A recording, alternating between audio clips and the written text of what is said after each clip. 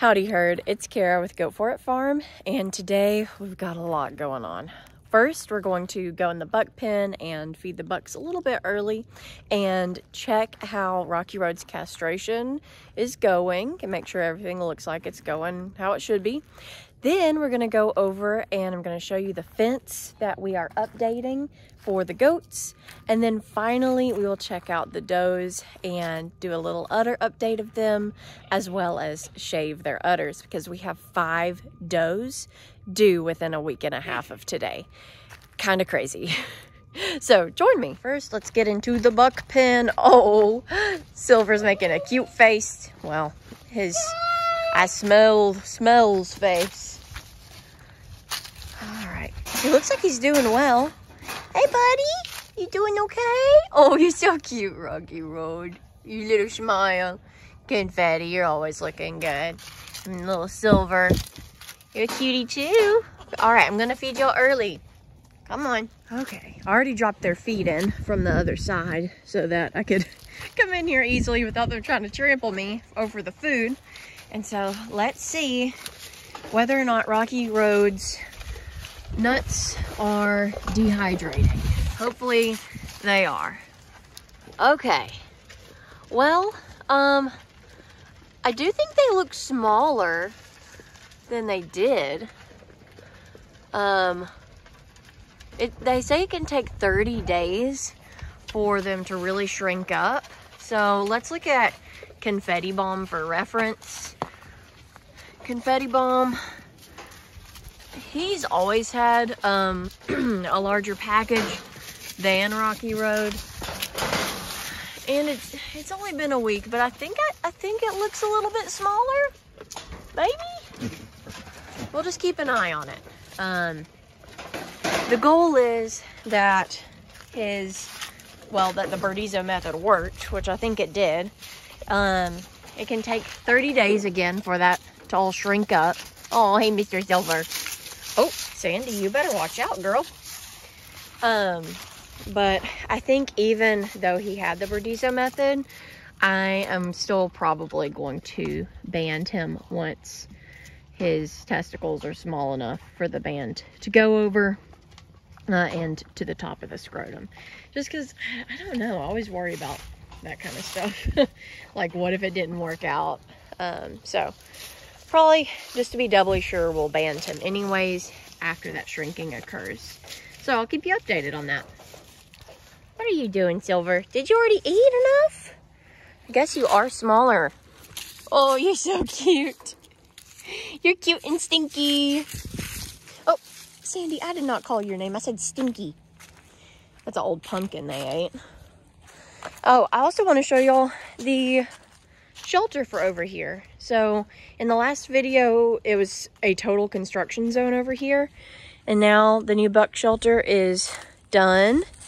And it's a lot better. Plenty of room for them. And we can just put down fresh pine bedding in here. And it just gives such a break from the wind. It doesn't usually get really that windy here, but it does rain. And we actually have a chance of rain on Christmas, like torrential rain. So goats absolutely hate rain, and they'll be glad to be able to get out of it. Oh, I love the bucks. Bucks have so much personality. They all do. Okay, let's go look at the fence together and check on the does. Look at these babies on the right side of the road. Technically, our property is on both sides, but this cross fence is keeping them where we want them. It's gonna help keep them safe. Good job, goaties. Look who's out and about. We've got Shiloh, which is usual. And she has her halo collar on. Not sponsored. But we've loved it so much that we actually got one for Scout also. And he's been doing really well with it. Whoa! And so they've been able to be out together the last few days. He thinks I'm trying to catch him. I'm not trying to catch you, boy. Just look at how big this dude is. Scout, you're massive. You are a massive dog. And I mean, Shiloh, she's big too, but she's she's shorter than Scout, but she's a lot stockier. And then Scout, he's just a big boy. He's not as stocky, but he's definitely taller. And he's only like, what, 11 months old? He's like, come on, Shiloh, we need to go. We need to go see the goats out there. But they're doing a really great job patrolling together. Right now they're investigating my car. Does it pass the test, girl? Pretty much. Oh, y'all are good dogs. All right, I've got a little test for you. Did I pet the dogs with mostly this hand, or was it this hand? What do you think? One or two? One or two? Okay, well, unfortunately, I don't think I'm going to be able to shave the udders before the sun goes completely down. Quick story, I was going inside just to have some coffee, get a water. I always drink a water after I have coffee. I just do. And when I picked this water bottle up, the rest of the water bottle case fell onto a basket of eggs. I didn't realize that it was like hanging on the edge and that this one water bottle was keeping everything together. But it was. And so that set me back. I had to wash some mini eggs. But I'm out here now. So, hey, Dottie. So how about we just have a look at what their udders are looking like right now, and then maybe tomorrow I can get them all shaved and stuff. Go to tack. Now, sweet Dottie here, she is not having any babies. She's just still a baby herself, yeah. a baby shark. Good grief. Okay, I'm gonna turn the camera around and we will look at the does that are due. All right, we've got Gazelle. Hey, Gazelle. Oh, Rocky, you're not due. You're just a boy. But Gazelle here, she is bred to our buck Confetti Bomb, and she is due on December 21st. She's never had babies before, but she's got a nice little udder coming in. Nope. Iris, can I help you, ma'am? Iris is not pregnant. She's just a cutie. All right, moving on. Oreo here is also due on December 21st. Let's see your little udder. Little udder. Hers is coming in nice. She really needs a shave down. She's a fuzzy one. And then, oh, who else is due then? It's Trixie. Hey, Trixie girl. Trixie, she has always had this wavy texture to her hair, and I just love it so much. Look at that belly, girl. But she has a wonderful udder coming in. Last year, her two babies that she had favored one side of her udder, and it got super lopsided, and I was really worried it would not look as good as it does. But you are, I don't know how you're a boar mixed goat. Well, I do. You're stocky, but you produce so much milk, girl. You do. All right, two more to look at. We've got, oh, did I say Oreo is due on the 21st? She's actually due December 22nd. I always mess that up because it's 1 day difference. But we do have another doe that's due on the 21st, and it is Sugar. Sugar has her udder coming in. And then finally, for the December group, is Miss Honey here. And you can see her udder coming in nicely too. But I don't know. I think they're gonna have a lot of babies. I don't know. Sometimes I look at them and I think, oh, y'all aren't that big. And then other times I'm like, wow. Wow, wow, wow. The circumference. So that's it for the December group. Those are the ones that I really need to get shaved. But I just don't have time today. There's only so much daylight, and, well, I had a not so excellent thing occur while I was inside. But hey, can't complain about clean eggs. Oh, here comes Scout. Hey, Scout.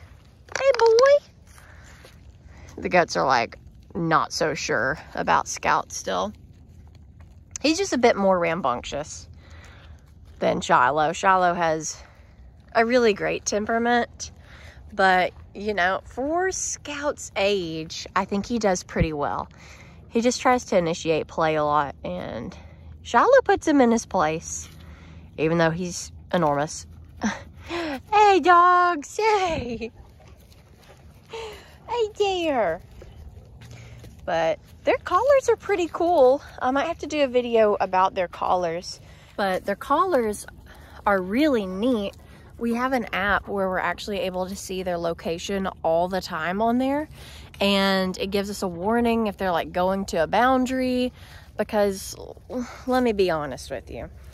This place, my great-grandfather originally had this part of the property, and then we were able to purchase that part on that side, and he used to have cattle here. And let's just, if you know anything about keeping in goats, you know that it's a lot harder to keep in goats, especially these sweet littles, than it is to keep in cows. So with the cows, they had a few strands of barbed wire, and that was it.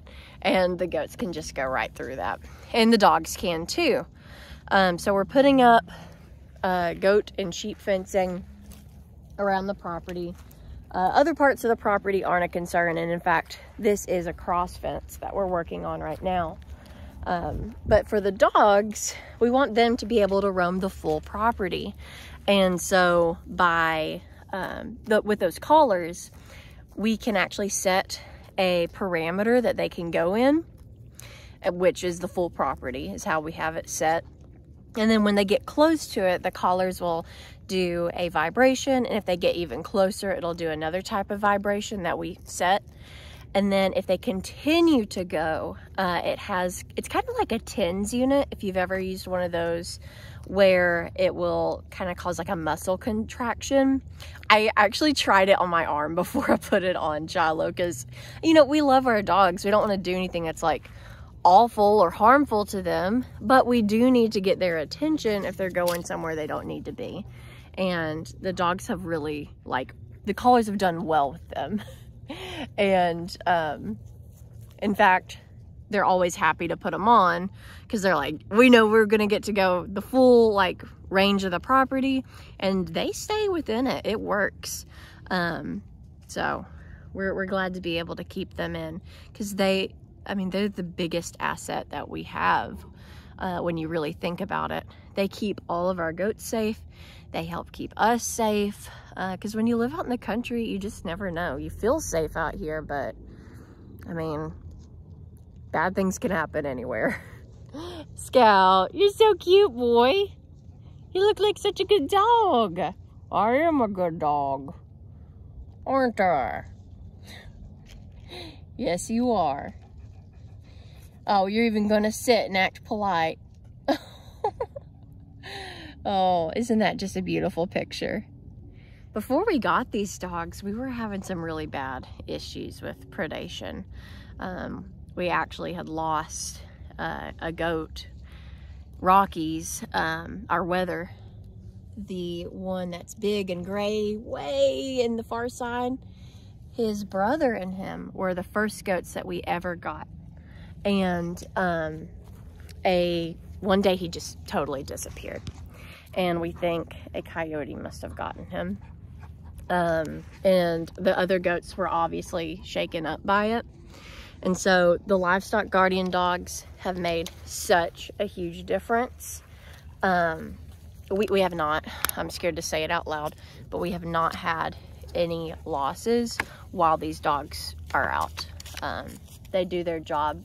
They do it very well, and they're really nice dogs to us.